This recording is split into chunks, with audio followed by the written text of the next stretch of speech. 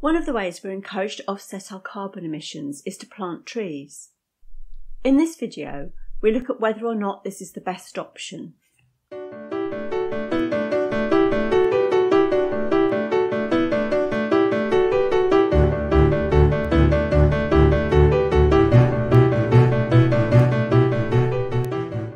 There are schemes available for companies and individuals to offset their carbon emissions for such activities as flying or using electrical gadgets.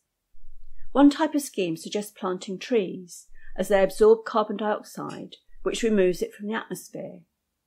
However, trees take a long time to reach maturity, and therefore their maximum carbon capture. By paying into a scheme now, there's a time lag before the effect takes place. There's also a risk that the trees won't reach maturity due to the storms, wildfires and droughts resulting from the current level of climate breakdown. When a tree dies, the carbon is released back into the atmosphere. Other types of offsetting include investing in renewable energy projects, community projects which introduce energy-efficient technologies to underdeveloped countries, waste-to-energy projects. Offsetting should always be the last resort. Making lifestyle and/or business changes are a much more effective way of decreasing carbon emissions.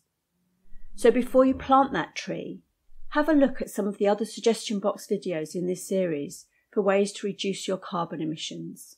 If you found this video interesting and useful and would like to know more, please visit our website to see the range of environmental courses we offer. You can also find us on LinkedIn and Twitter.